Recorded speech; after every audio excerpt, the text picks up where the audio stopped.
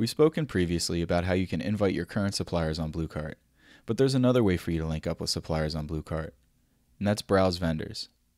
When you land on the Browse Vendor page, you may see that a few of the categories have already been checked off. In this case, we have seafood, produce, meat, and bakery. These categories have been eliminated because you already work with suppliers that fall into these categories.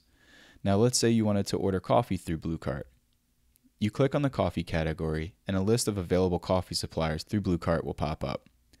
If you wanted to learn a little bit more about Quartermaine Coffee Roaster, you click Request Info and a notification will be sent to Quartermaine letting them know that you're interested in doing business.